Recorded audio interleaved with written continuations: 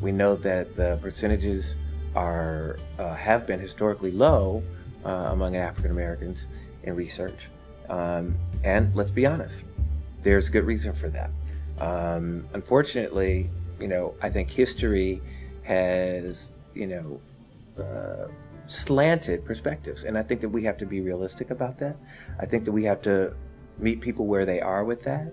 And I also think that it serves as a teachable moment, because once you engage people in those conversations, it's great to be able to say, you know what, we're 40 years beyond Tuskegee. It makes a difference to be able to know confidently that people who seek care and who engage in kind of a proactive approach to their own health are going to have better health outcomes. And being part of a clinical trial is one of those options. Certainly when you know better, you do better. I highly recommend that you do participate in trials. Walk into this with asking questions. And the way to do that is, if somebody approaches you and says, listen, we have a study that's coming up and we really need participants, go home, think about it. Take a piece of paper when you're watching TV or something, and talk to your family and say, listen, I have an opportunity to participate in this trial. Listen to them, because probably what they're going to ask you is, well, why would you want to do that? Explain your reasons. And then also ask them their opinion. Well, what do you think? Take those questions, write them down, go back to the clinic and ask whatever questions they are, because any question that you have, they will answer it for you. It's like not just having your own primary health care provider, but you have your own private nurse that you can go to. You can ask questions. And I personally found that to be really appealing. Don't be apprehensive and automatically think that there's something sinister about it, because that's not true. So I've always had a good experience because people have explained it to me step by step. And luckily, the nurses and doctors that I have interacted with have almost walked with you hand in hand all along the way. A lot of the publicity things that are out there about trials right now don't look like me.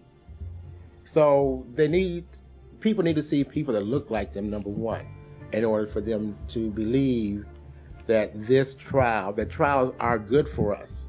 And then they also need to see that they really do work. And by me having gone through the process and having talked with other people that have gone through the process, I'm hoping that they believe me when I tell them that it works. And as long as you do your research, as long as you do your part of it, and then talk with the doctors, it's a good thing to do. It's just the right thing to do. I think it's quite selfish for people not to even think about a clinical trial. We all have this disease, and we all want to help. And I know for a fact that there are some medications that work better on Caucasians. So for African Americans not to be involved in a clinical trial to advance research for other African Americans that are out there, I think that's selfish. It is research. And we are never going to find any type of cure from this disease unless we get involved in the research. We have to get involved in order to get ahead. What safer environment could there be than a clinical trial? It's a very safe environment. You're always able to pull out of it anytime you want. That's the good thing about it. I mean, you're not in jail. You're not being tied up. I mean, if you feel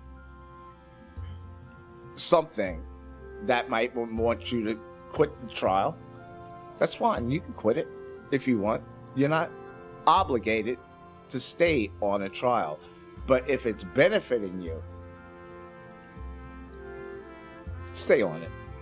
And actually, I think everybody who comes up with an infection should start off with the attention that I got out of that clinical trial, because they